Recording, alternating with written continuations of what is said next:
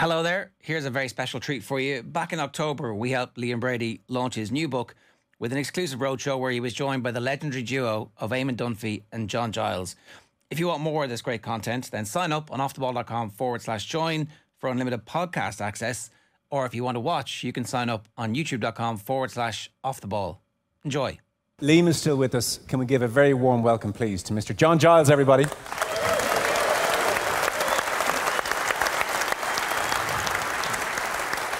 And last, but most certainly not least, they've all made a great effort to be here. Eamon Dunphy, everybody.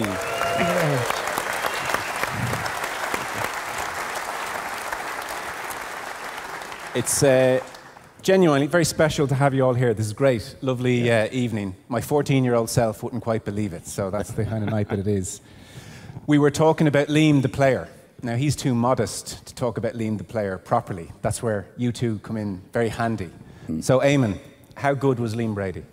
He was a great player, and when he said about himself and Platini, and he said Platini was a better player, John and I looked at each other, and John, of course, is the oracle on football when it comes to the science and the details. John, who was the better player? Who was the better player? I think I said Platini. but okay, baby. But Eamon, game on. Eamon, I'm picking John it. Walked him into that one. I'm picking it up now. Liam was the better. Yeah. He was. And that's genuine. I was only kidding the last time I said it. Liam was the man. Liam was the man, but he's very. The book, by the way, is fantastic. It's a really great read, but he's modest, Liam. He's got a great mind, and he was a great player. And the story he tells is great, and everything he's done. There's just one thing I'd like to say, though. Yes. I'm the only person who's ever invited to a book launch who gets slaughtered in the book.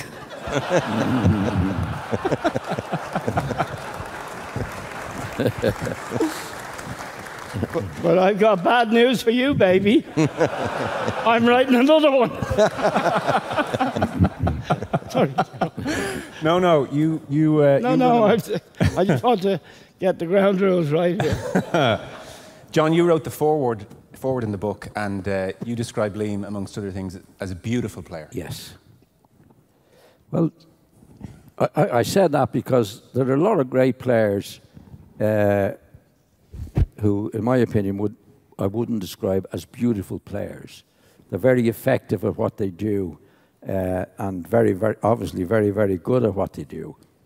But what I always found from Liam the first time I saw him, there was a beauty to his play in terms of control, using the ball, but getting on the ball, easy on the eye, as we say now.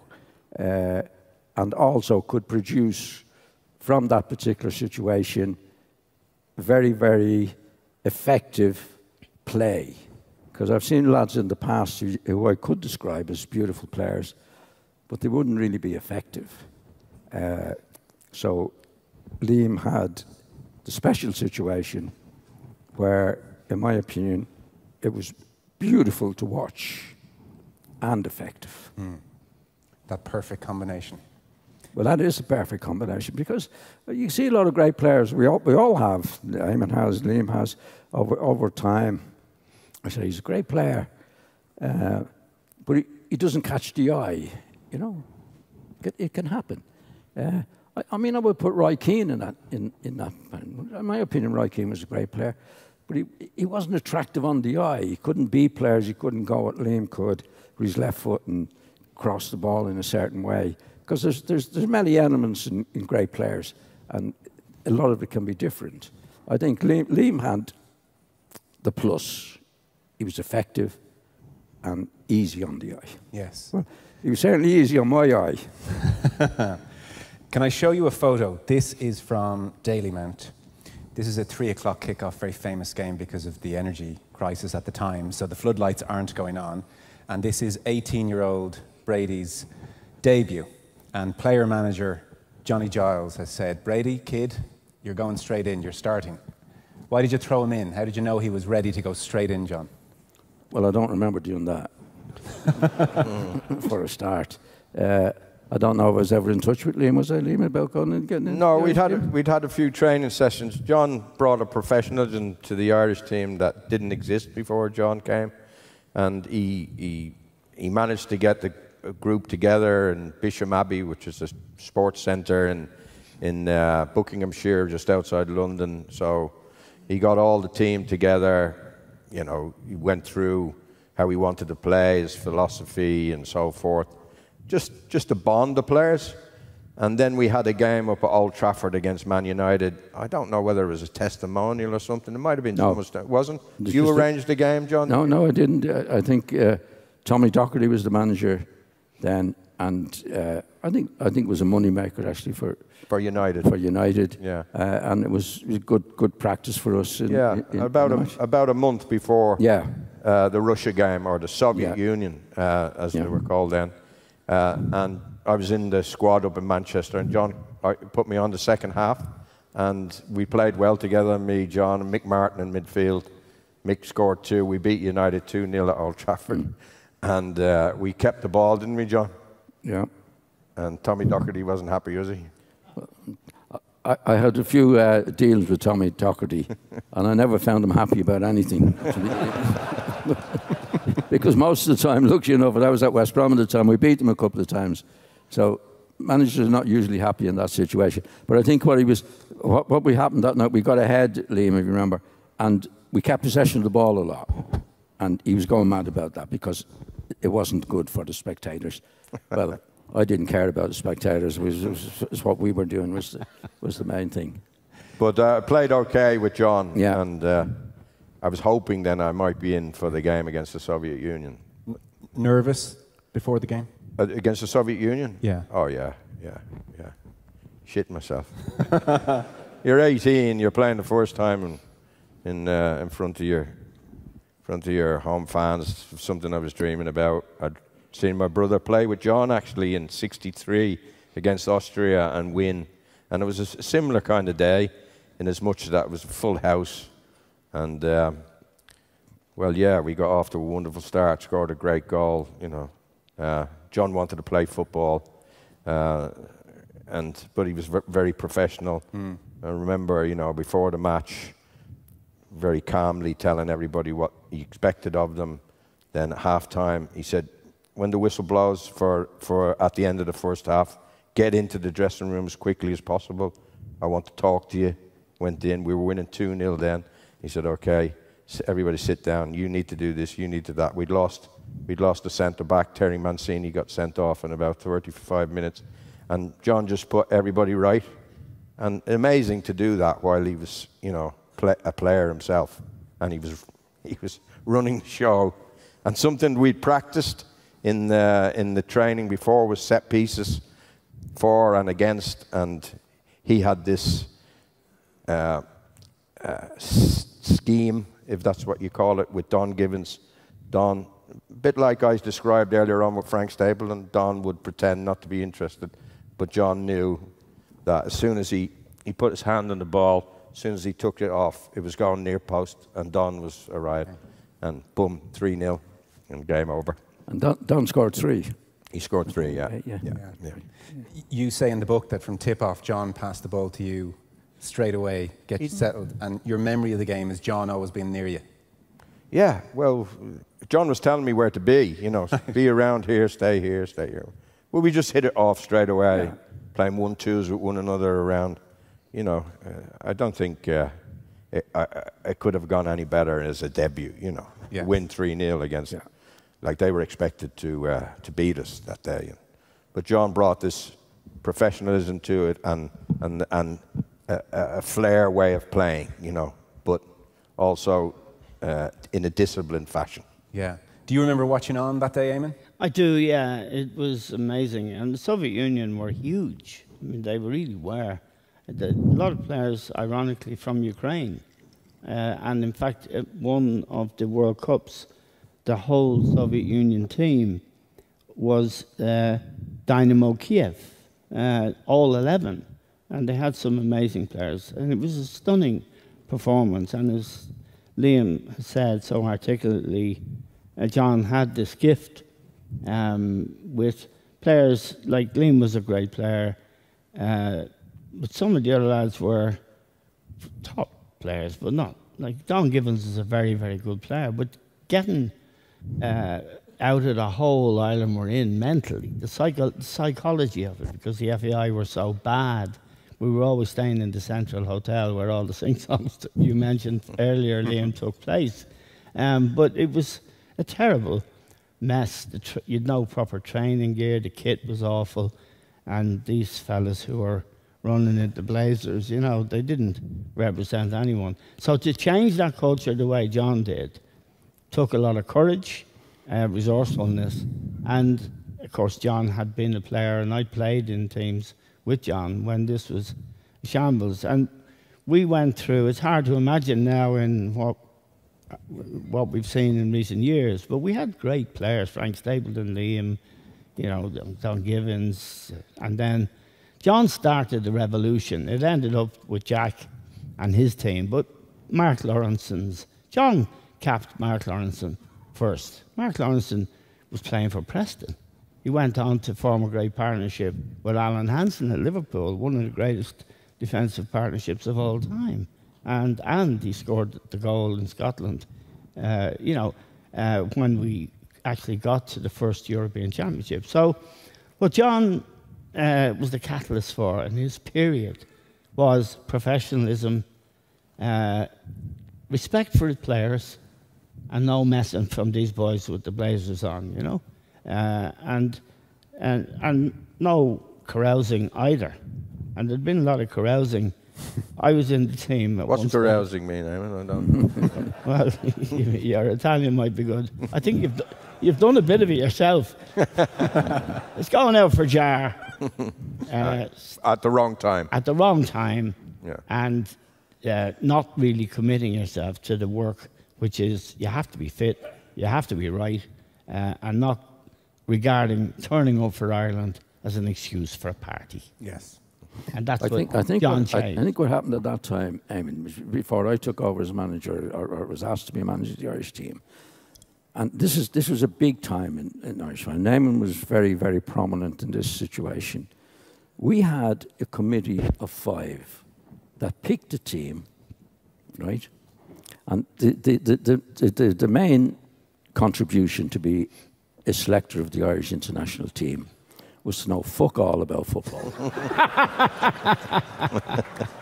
That is true. Right.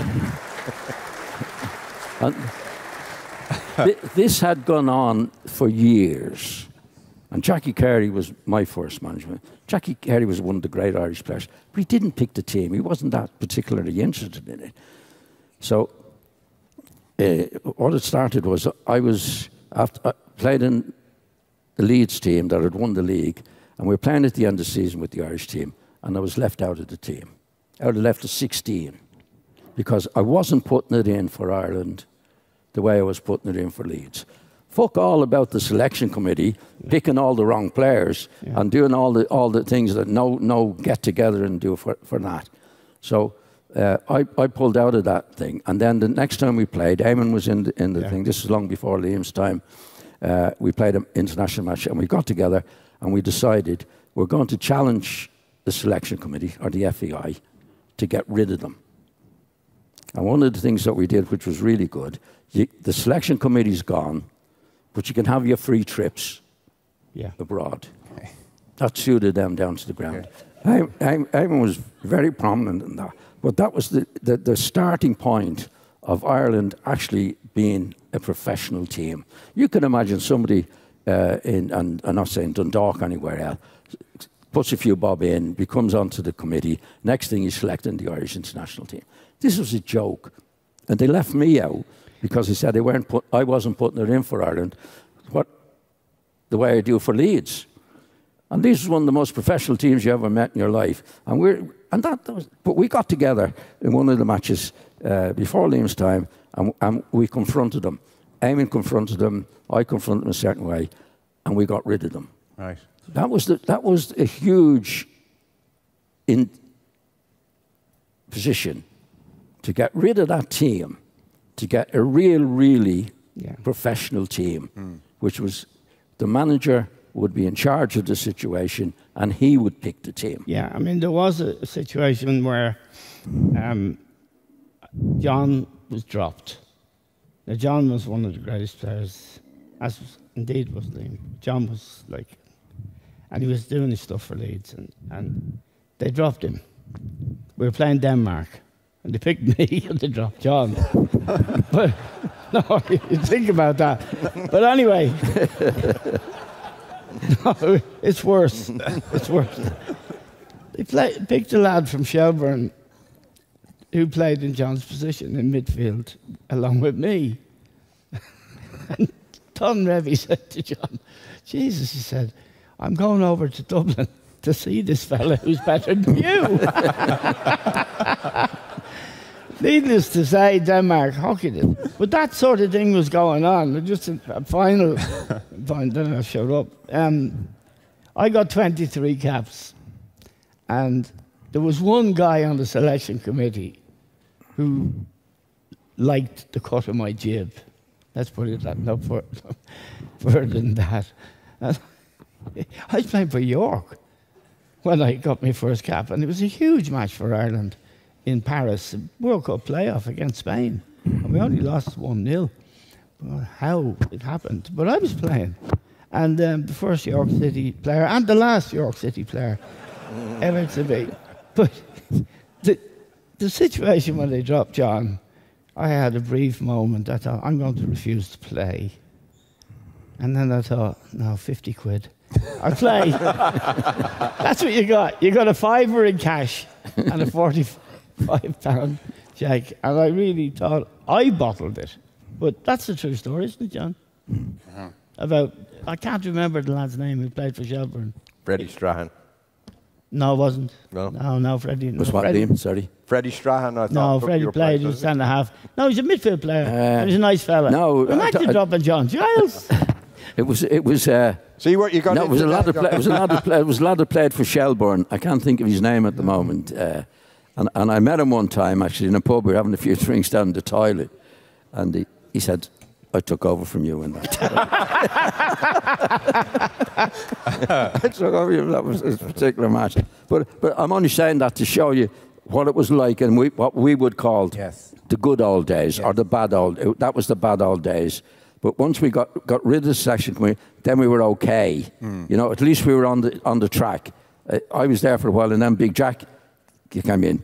But to be honest, when Big Jack came in, he didn't realise what had happened in the past and couldn't give a shit anyway. And he obviously got on to do a great job. But that's what it was, the lead up to our situation at that particular time. It was a biggie to get rid of the selection committee. They've been there for years. Somebody puts a few bob into Waterford or Rovers or anybody else. The next year they're picking the team. It was just totally wrong. But we got rid of them, and then we did progress afterwards from my time and then Jack's time, and obviously later on then Liam came into the equation, Dave O'Leary, Frank Stapleton, Mark Lawrence. We had really top team. Mick Megan got the job. The first professional player. Mick was the late Mick who died a couple of years ago. Yeah. Played for Everton. He's a very good player, Mick, and we played with him, John, didn't we, in the Irish team? And he was the first professional who got to pick the team. Yes. After the revolution. Yeah. And the first thing he did was drop me. He's a good judge. Can I, Liam, those years when John moved on and Owen Hand came in, and there were a lot of close calls, a lot of bad refereeing decisions, which you mentioned in the book as well. And I know people may find this hard to believe, but you were getting stick in the papers by a certain columnist back home as well, which is hard to believe. You mentioned it in the book, I think, once or twice or three times. Yeah, well, Eamon started out in his journalistic career, you know, and he branched into other things, but back then it was purely football, you know. And he didn't like the way I was playing. And he went to town on me, really. And it was difficult because my mother and his father were friends. And my mother got up to see his father on the bus one day, and she said, "Will you tell that son of yours to stop having to go at my Liam?" This is how small Dublin is. So the next time Eamon's father, well, you want to tell it, Eamon? Well, yeah, my father used to sit beside Liam's mother in school. It was a mixed class, and they were really good pals. And my dad used to work as a porter in the Richmond Hospital, and he was going home one day from work, and Liam's mother got on the bus, they sat beside each other, and she said, would you ask Eamon to stop that? And he said to me, he said, "Look, will you stop that? Having a go at Liam." My mother and father didn't like the kind of things I was doing because they were modest people, and they thought I was way out of my depth and was disgracing the family. So he said, that was only the start of that. He said, I said, "I can't." I said, "I have to do my job, and this is my job." And I could see that, you know, when I reflect on it now, I was a driven man at that stage in my life. And I was way over the top. I read something recently that Liam briefly refers to in the book after Liam played at Daily Mount for own hand, and it was wrong. It was over the top. And I'm not ashamed to admit it. People go through phases in their lives when they, you know, my passion was so, you know. But I apologized to Liam, I think. We had a drink one night, but I thought I'd avoid being in the book, but I didn't. But he's a great man, and he was, I think, trying to save a team, and he was taking corners and doing everything. That's a moment, you know, that we, thank God, we got over. Thanks to John's mediation. Kofi Annan. Well, I'll come to that. When Jack took over, of course, Eamon fell out with Jack. I became the best player in the world then. Oh, is that right?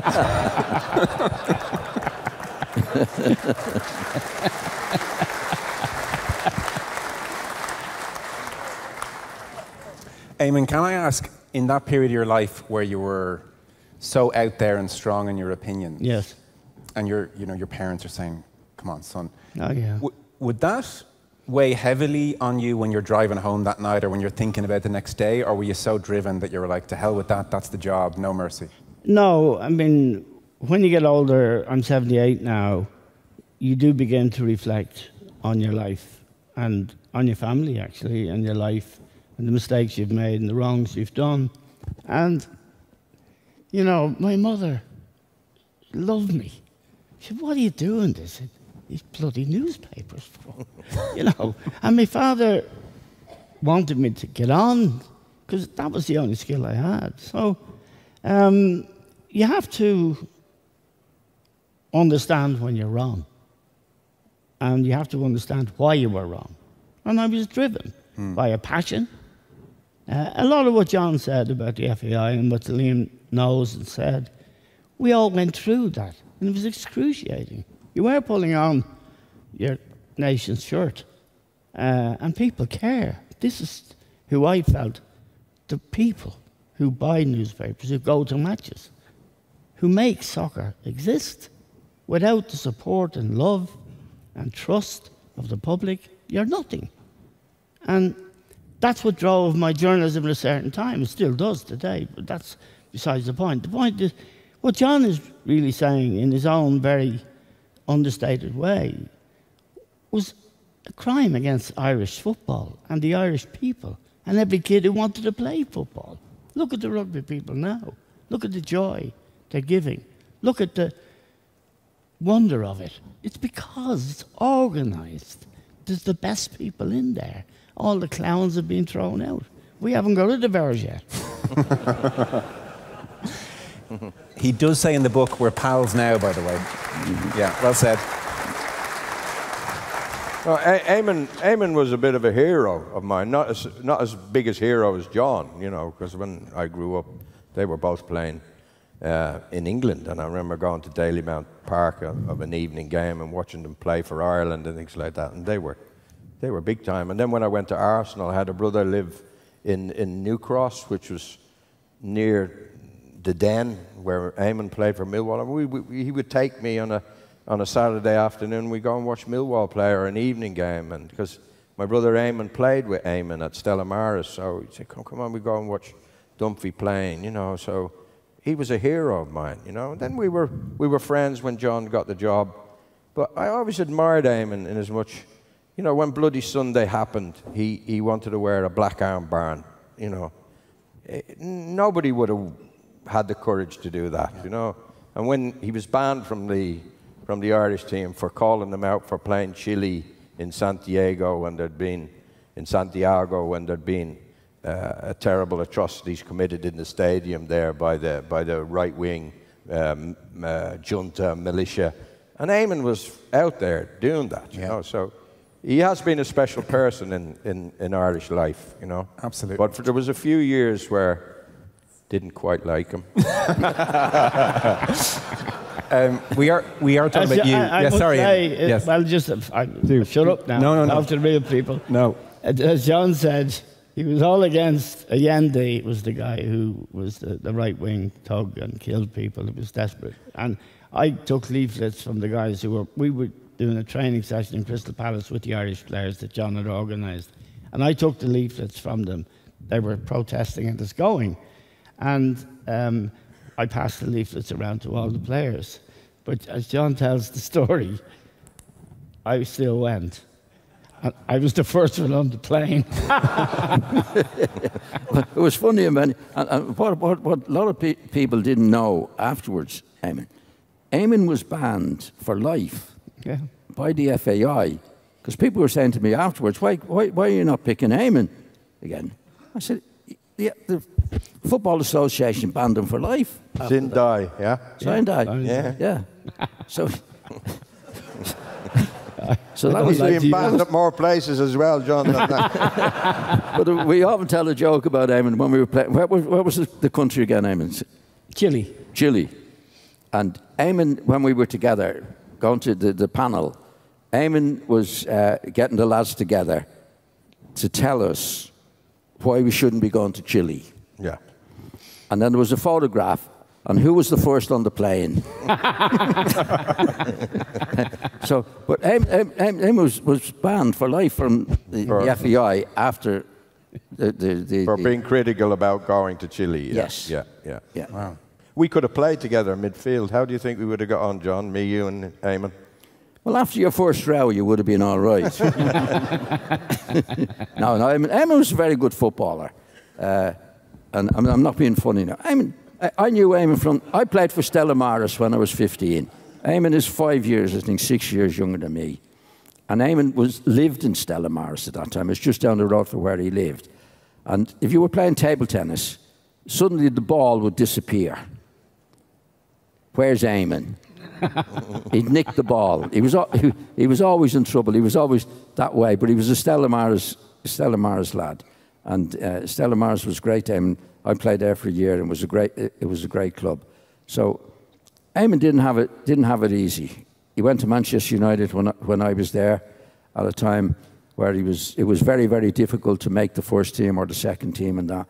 But he made his way. He did the best he could with what he had, in my opinion. And he played at the Irish team. Many games did you play in the Irish team? 23. 23. So he keeps blaming me. He keeps blaming me. He played 25. He used to get. By the way, this is about Liam, not me. Sorry? He used to get 25. If you got 25 caps, you used to get a statuette, which is very coveted, wasn't it, John? Yes. And John was the manager for a couple of years, and I was two caps short. Ouch. He keeps blaming me for not getting his statuette. You used to get a beautiful statuette when you played 25 international matches. And Eamon got to 23. And I think I must have left you out of the squad after that, Eamon. No, you took me to South America in the trip that Liam wasn't allowed to go on and missed to play Chile, Uruguay and Brazil. And I sat on the bench for the 3 matches. Sorry, you went to Chile and didn't play? Before we go any further than that, how did we get on against Brazil? Very well. 2-1 we were beaten. Yeah. Chile, where did you get on there? I think you won. Yeah, we won. Yeah. Yeah. So we did it without you. You know,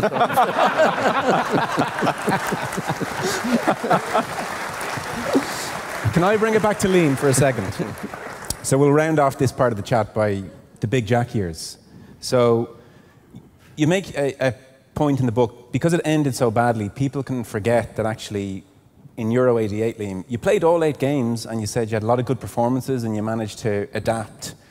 That said, you do say, I did have the nagging doubt he was putting up with me, that obviously I wasn't quite his style of player. How do you reflect on those Big Jack years now?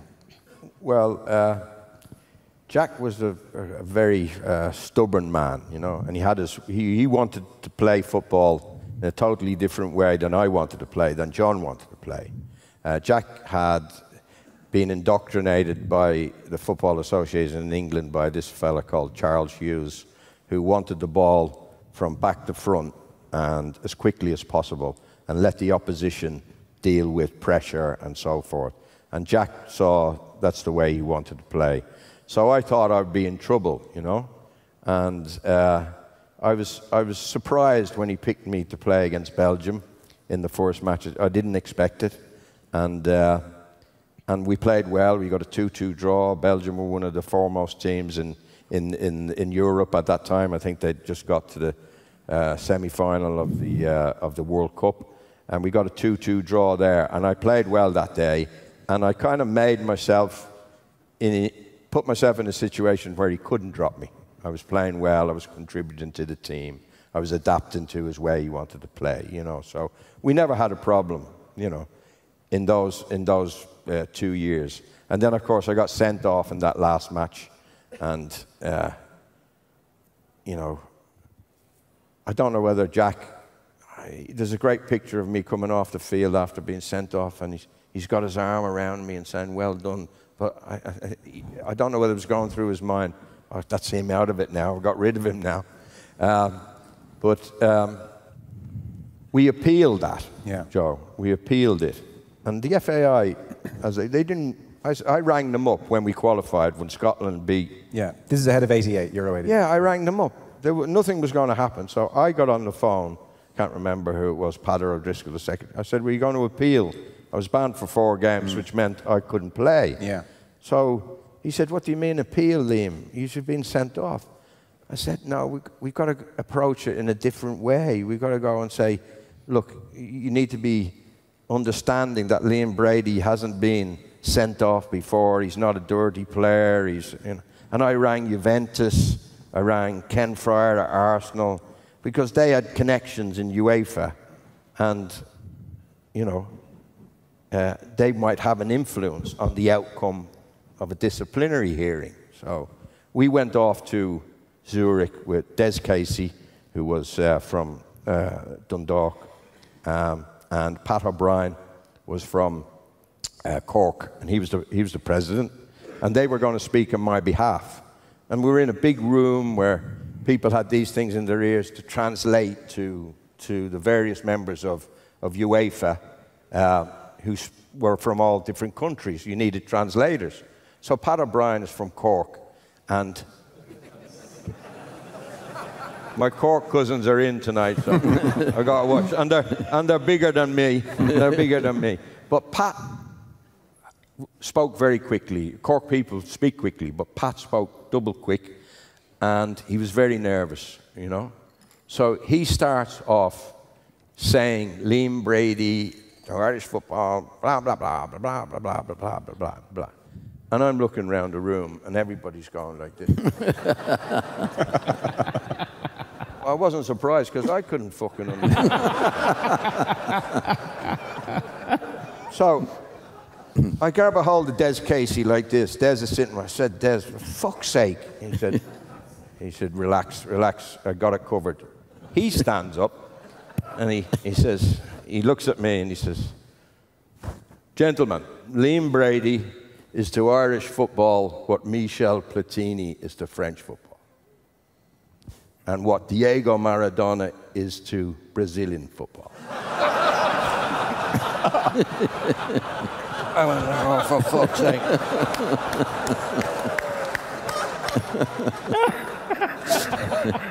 They reduced my suspension by 2 matches. They felt so sorry for me. And I thought I could maybe be involved in that last game of that. It was against the Dutch, wasn't it? Against the Netherlands in the last game of the group. But I got injured. I ruptured my cruciate ligament and couldn't go. But another good story, if I can tell it, Joe, is Jack asked me to go along with the team, you know. So I went along the team and also started the first bit of punditry work. I got a gig with ITV for the match. So we beat England, obviously. It's unbelievable that we were the first tournament we've beaten England. The whole country over here went crazy. So Jack said to me, he had me doing, you know, knock the lads up, you know, get them to training, make sure they're punctual, make sure they're all on the bus. And I was happy to do that. Okay. But we get back to the hotel and the greatest party that ever existed happened. And Jack said, here, come here, you. That's the way he spoke to you. Come here, you. Spoke to everybody like that. He said, 12:30. It's 12:15 now. Get them all to bed. The team. I said, Jack, would you ever fuck off? He said, I don't do miracles. You tell Paul McGrath to go to bed, right?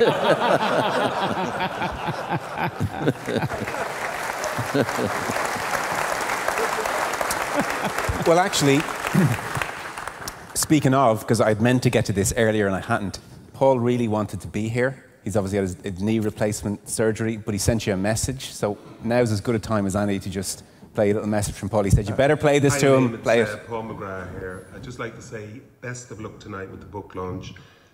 Sorry I can't be there, but I'm limping about the house here instead. But have a great night and enjoy yourself. Take care, pal. We'll see you soon. Bye-bye.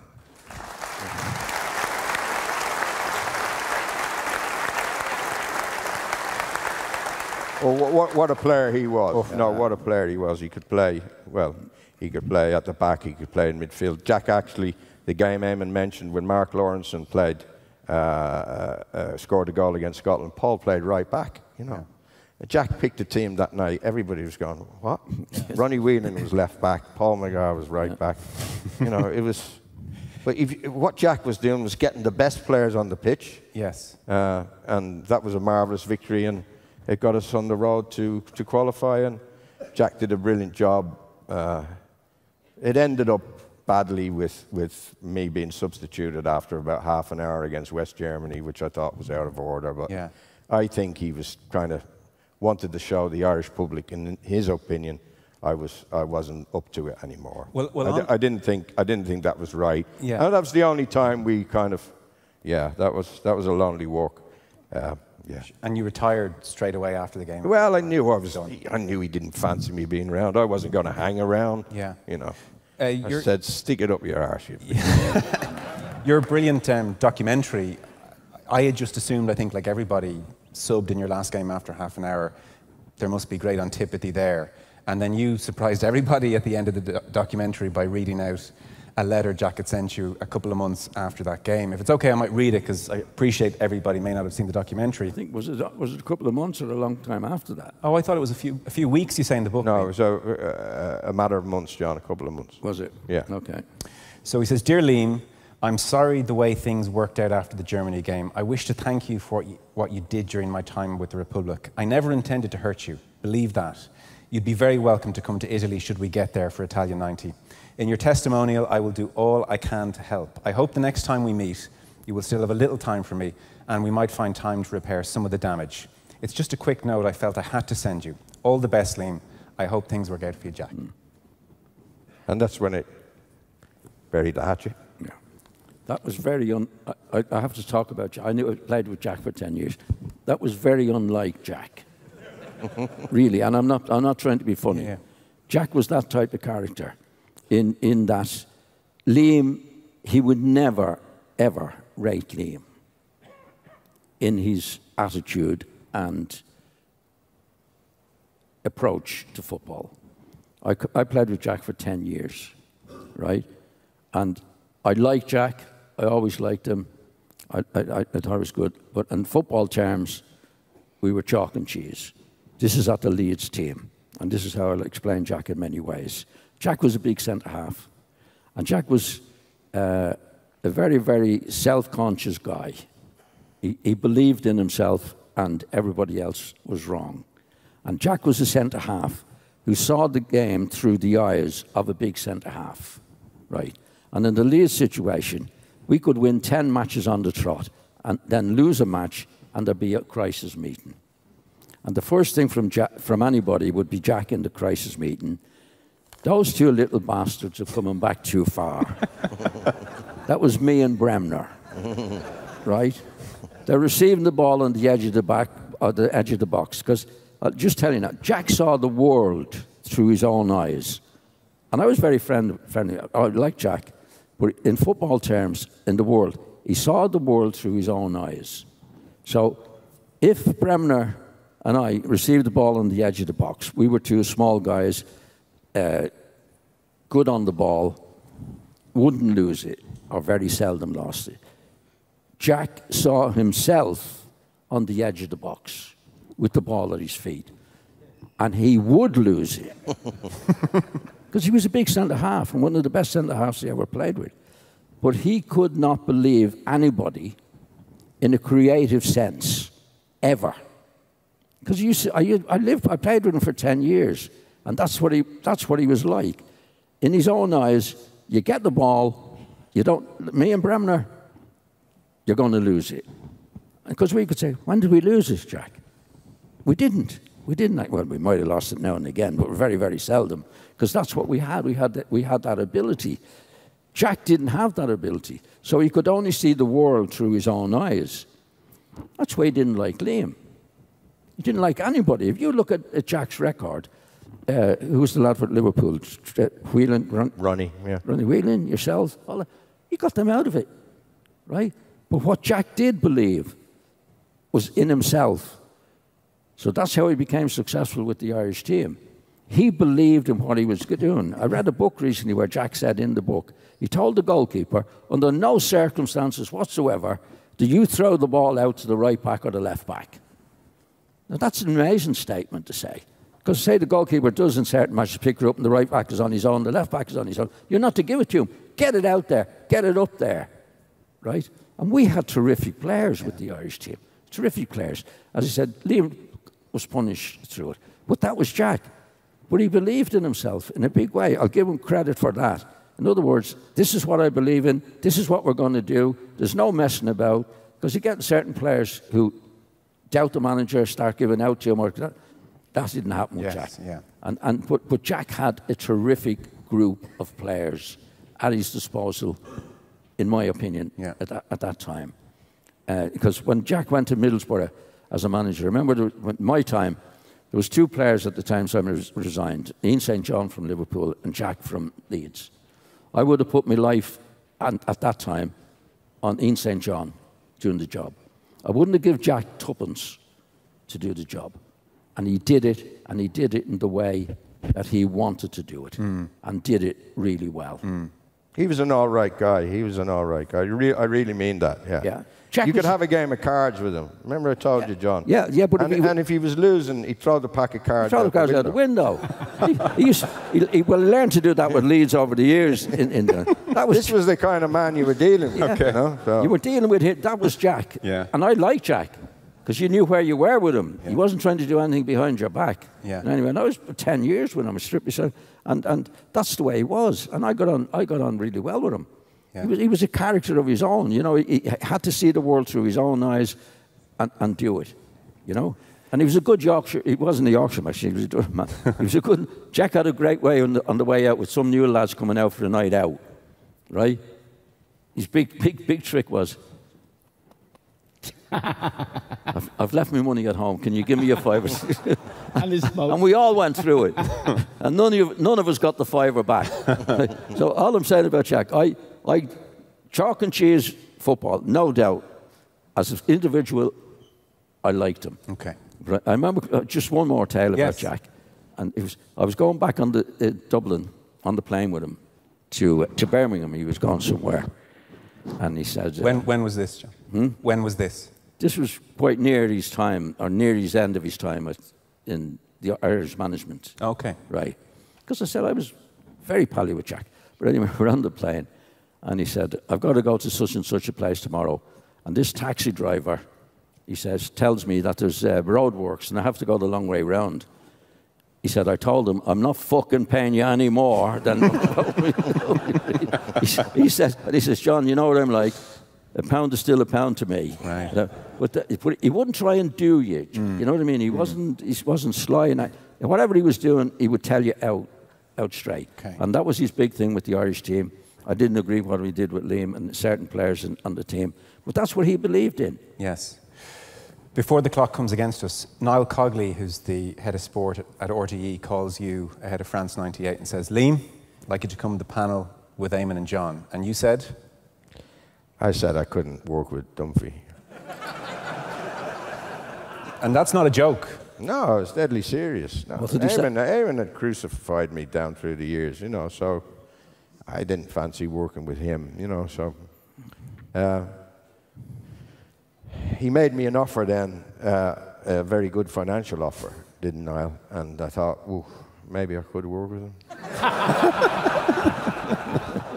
And you sound like Jack. I rang John. I phoned a friend, and I said, John, what do you think? He said, well, you know, yeah, come on board.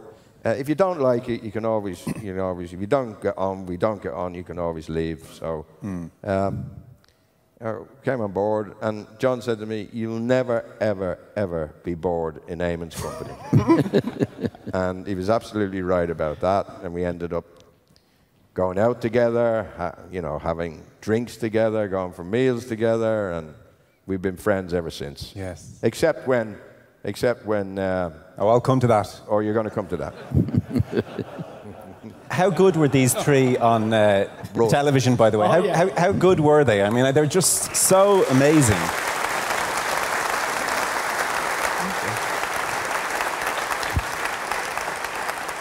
And I think, you guys must have known how much everybody loved you, and it was more entertaining than the football, and it was what we talked about the next day. I can't over-exaggerate just how wonderful it was. We tried to pick out a couple of your best bits. So I don't know if we can play them all if we have time. Let's start, Mick, if we could, with Ronaldo at a certain point in his career. He was frustrating the panel at a certain point in his younger days. So roll it there. Ronaldo's performance tonight was a disgrace to football. Liam doesn't want me to say this because he'll get himself into trouble. It was a disgrace.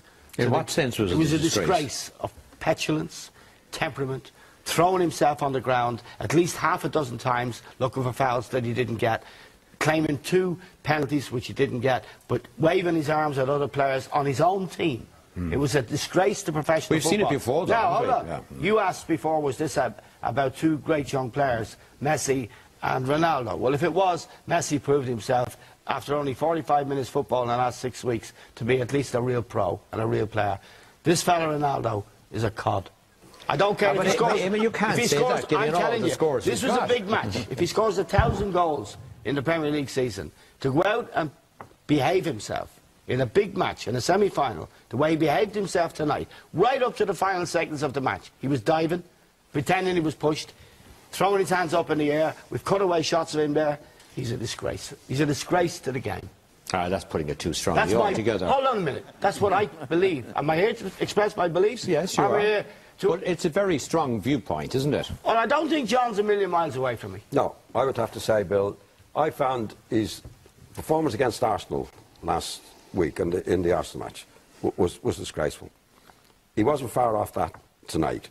And I'm like Eamon. I'd love to be praising Ronaldo, but I'm not going to praise him. I'm going to stick to what I believe in, what great players should be doing.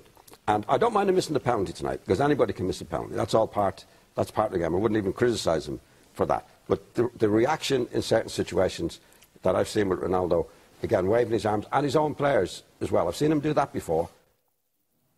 That's a taster. I've got another one. You can come in after the other one. I have two more quick ones. The Office voted for their favourite ones. That's how we arrived at these three. There was a time when things weren't going well for Wenger. And, I mean, you boys could have a Barney, so let's have a look here. Look away. John, please look. He'll be very, very disappointed. You know, but I think that's very understandable, of course. I'd be very disappointed if I was in this position. No, but the thing is, he will, when he, like Would all you have shown that if they had won tonight? Well, Bill? that's a good hold point. on a minute. No, I Well, think hold that's on. terrible. That's you? diabolical. Well, hold on, I think hold it's on. diabolical. I think it's give us a- diabolical. I think the man has to be applauded. His team were magnificent tonight. Made mistakes, but if we lose this guy to English football, if this guy's lost to English football, it's a Would be big enormous. blow. But I mean, big Hold on, blow. hold on a minute now. stinted Hold with on a praise. minute. That's Hold poor. on a minute. That's Hold poor. on a minute. That's poor. I agree. That's a setup. I agree. To Wenger losing the game tonight, that is. Yeah, it's called That's a setup. analysis, Liam. No, that's not analysis. It That is was analysis. That was already in the can Yeah, waiting to go out. Yeah, good. Because we are. No, we're Based looking. no, that Hold was on a based on minute. the body language that has been no, spoken based about. on the man losing a game tonight. No, That's what based on the fact that he seems to be more agitated, and there's an argument. No, the man is whether to be you might applauded. reject it or And not. Rafa Benitez is to be applauded, and the game's to be applauded. Hold on a minute now. You've jumped over the fence, baby. We're entitled to do our analysis. No, you're whatever not. way we want.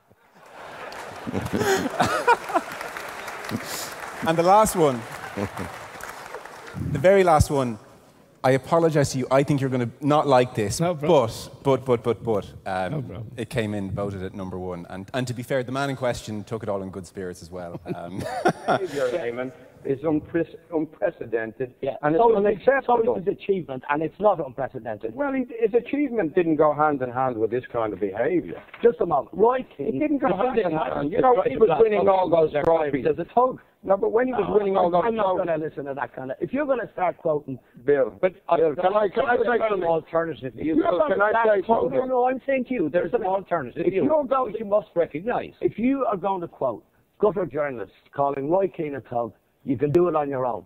If you're going to throw Mark and Mother Teresa, you can do that on your own as well. There's lots of tabloid journalists out there.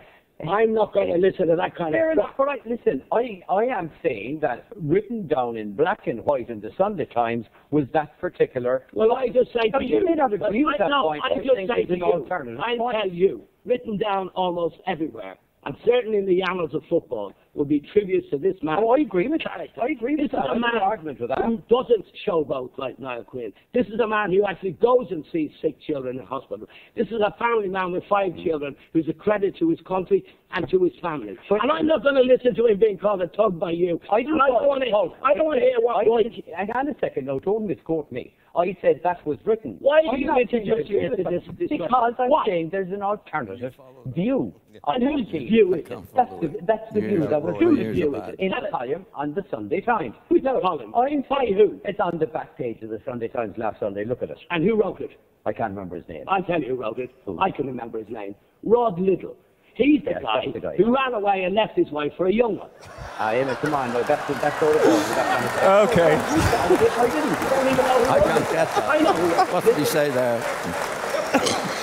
He said he ran off with his, left his wife for a young.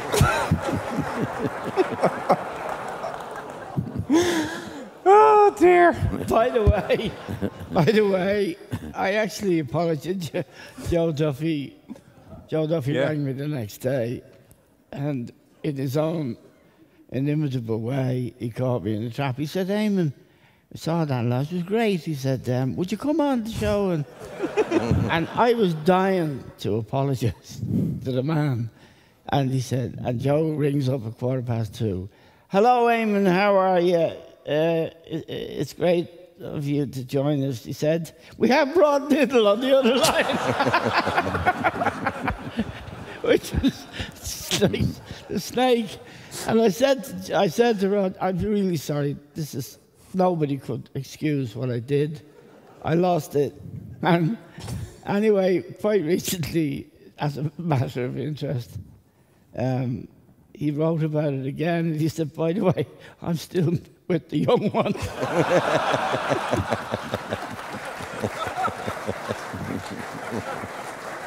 Well, I'm sure John and Liam will tell you, Liam, maybe it's Liam's show. Like, Bill had a way, didn't he, Liam? He what? Bill had a way. Oh, he had a way. Well, he hopped the ball. I mean, yeah, it was a great. Yeah. They were great times, weren't they? They were great times. Yeah. And we have Joe now, who is the great anchor in sport on Virgin, and has proved it during the Rugby World Cup. Bill was. Bill was, yeah. Bill was Cork, and he loved John.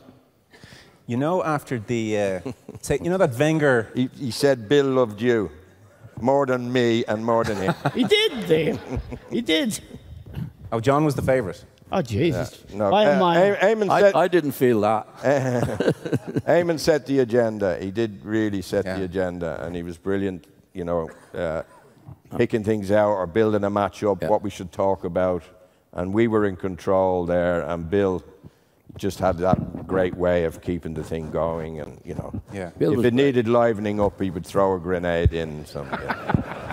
Bill was great at what he did. Great. Yes, he was. Yeah. And what was it like? Because Eamon was a force of nature. You know, he just was. You can see it there. What was it like sitting next to him when he was full on? Eamon? Yeah. Well, Eamon contributed to the programme, and it was no, seriously, and it was a major contributor. Yeah. I mean, the programme or the panel wouldn't have been the same without Eamon. There's no doubt about that. But did you ever find it a touch difficult when he was coming at you, boom, boom, boom, boom, boom, loud? Of course. Who wouldn't? Because Eamon's coming at you, he's coming at you. Yeah. You know, it was, luckily enough, like in Liam's case and my case, well, you know, we were confident enough that we could speak for ourselves. Yeah. You know, like, that's the way it was. I mean, that's what the panel was. I mean, it couldn't be a panel without Eamon. Couldn't be the panel without Eamon and his Liam and his contribution and mine and my that's what made the panel. Yeah. I mean, if we were three of us the same, it'd be a bore. Yeah. You know. So Eamon made sure it wasn't a bore. Well, Bill was a great journalist. Yes. And he had a journalist instinct. Every match has a story. Every match. A League of Ireland match or a kids match. There's a story in every match. And Bill understood that, and I understand that. And I was agitated. I said I'd leave RT if they didn't get John.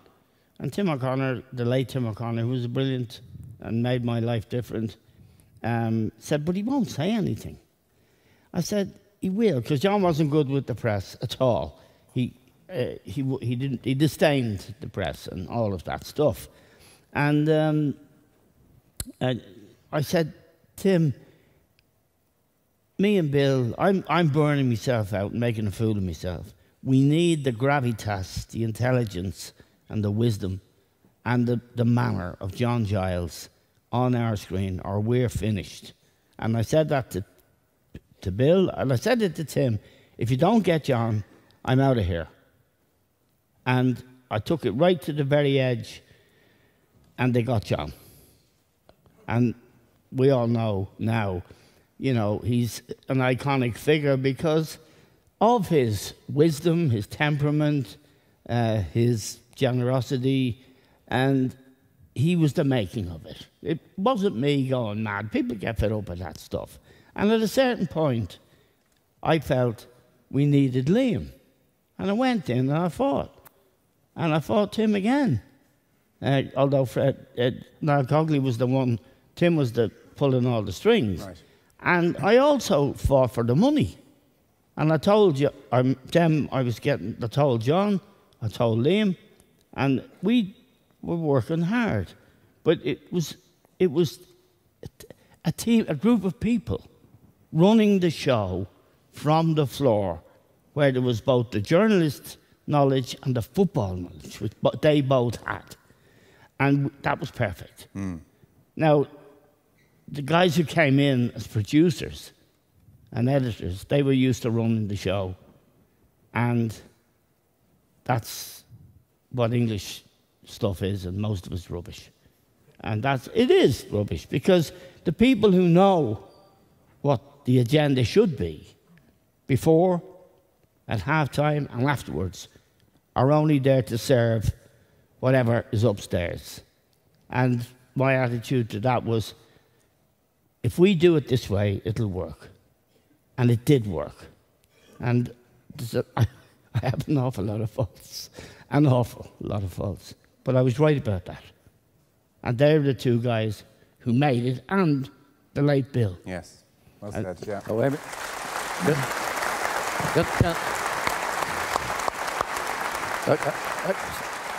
I'd like to say here, there's no doubt that the panel wouldn't have been what it was if it hadn't been for Eamon. Eamon was doing his stuff before I came in, and then later came. Because what happened was our pal, Tim. Yeah. I was very popular. Tim O'Connor, yeah. Right. And Eamon said, we should get John on the panel. And Tim said, oh, John doesn't say anything. Now, when I was manager, I didn't say anything because it wasn't up to, because what you get with the press, you say with your manager, you missed it in midfield today when you lost. Yeah. Well, I thought, well, if I say yes, Liam could say to me, fuck you, John. Yeah. Or Mick Martin could say to me, fuck you, John. So I say, no, I don't think so. So I had a reputation of giving nothing, which is true, to the press with my players, right? Because I had a thing when I was a manager with the players. Whatever we say here, we keep here. We do it here. After that, we don't do it. So I had to be true to that. Like if the newspaper said, you lost it in midfield, and I said, yeah, we did. Liam could, and Mick Martin, what the fuck's going on? You're telling us not to say anything, and now you're that type of thing. So I had a reputation of saying nothing, which was true. So when Eamon approached Tim O'Connor to get me, Tim says, no, I mean, sure, John doesn't say anything. There's no point in having him. But Eamon persisted. Yes.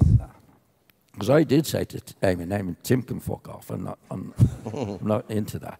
But that was the build-up beginning, to yeah.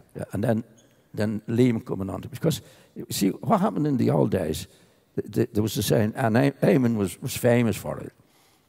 This is run from the floor. Because what used to happen in the past with RTE, another situation, you had somebody, you come in, say it was Eamon, myself and Liam in the old days, before we got it right. Yes. The guy that was in charge, right, this is what we're talking about tonight. This is what we're going to do. This is not what we're going to do. This is what we're going to do. So what happened before I came on the show, Eamon told them to fuck off. This is what we're going to do. And it's from the floor. Not like Eamon, just do that. So Eamon got me on, you know, because Tim O'Connor was a pal of mine and Eamon's, and he said, no, we're not having John. But Eamon persisted on that. So all I'm saying is that we wouldn't have had the panel that we had with Eamon doing himself if Eamon hadn't have done what he did. I just want to say about John and Liam, they're two of the greatest minds on football. Not just being great players, but being great analysts. What's going on? Why is this match not working out? Who's doing what? They buy that, and to let it breathe and give it time is precious to everybody who was watching. The game is for the people. It isn't for people on television or Ronaldo.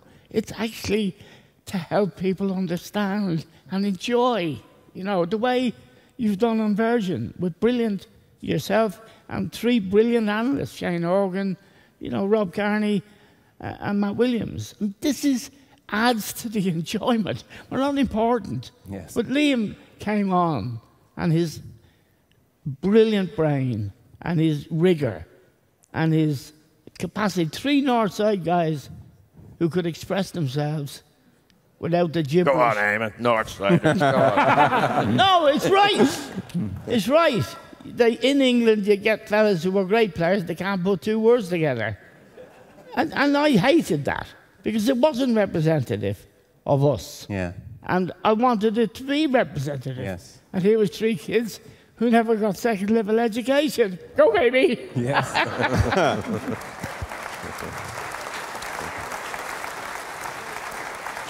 Sorry. I'm sad to say our time is coming to a close. This has been very special. It's been great to have you here. I think everybody would agree to have the guys here. It's just amazing.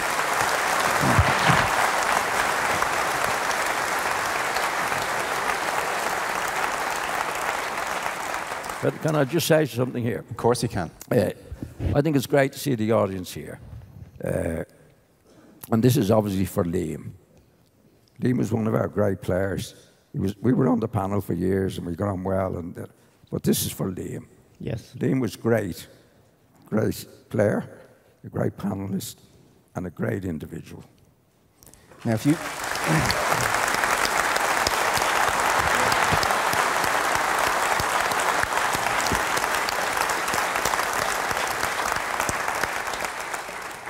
Whatever about Dunphy, if you start getting emotional, we're all going to be toast here now.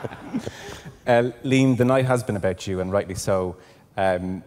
Maybe a word on these two gents, either side of you, and what they've meant to you. Well, a big part of my life, big part of my life since 1998. You know, well, Eamon was a terrible part of my life earlier, but you know, from 1998, big part of my life. Great fun together, great crack together. Just hit it off, all three of us. Yeah. Not a good panel. Great panel.